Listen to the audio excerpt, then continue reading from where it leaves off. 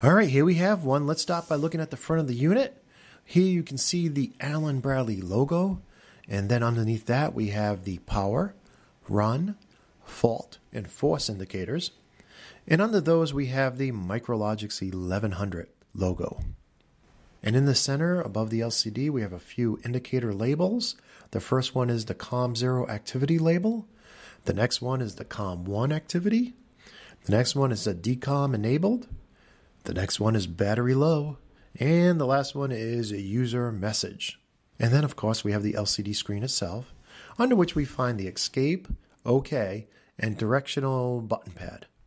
And let's go ahead and zoom in closer for a few seconds to give you a better look. Okay, now let's look at the top and bottom of this unit. You can see here it's vented to allow for heat dissipation. And on the left-hand side, we see the RJ45 jack for Ethernet, as well as the mini DIN serial port. And you see more venting here as well. On the back of the unit, we can see it has two clips for DIN rail mounting, and you'll also notice on the top and bottom mounting holes. And on the right, we have the product label. Let's go ahead and zoom in on that. And you can see here that my catalog number is a 1763 L16 AWA. You can also see some other stuff like the series, the rev, the FRN, as well as some information about the inputs, outputs, and line power.